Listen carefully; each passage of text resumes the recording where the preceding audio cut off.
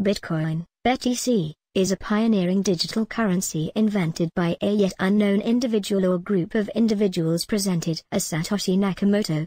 Early development began in 2008, during the financial crisis of 2008, with the landmark paper titled Bitcoin, a peer-to-peer electronic cash system being released on October 31, 2008.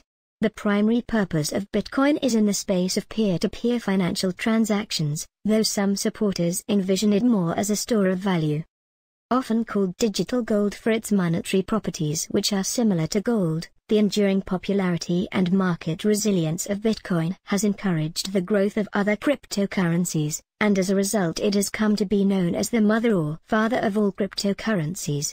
Initially limited to all but the most ardent technology enthusiasts, Bitcoin was responsible for convincing the masses that a peer-to-peer financial system devoid of middlemen and centralized was in fact possible, a characteristic made possible through its proof-of-work consensus algorithm which incentivized good behavior.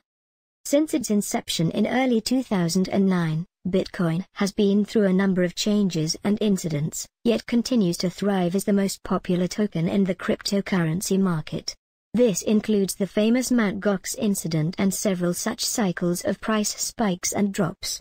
The enduring nature of Bitcoin is a quality that is highly cherished by its proponents.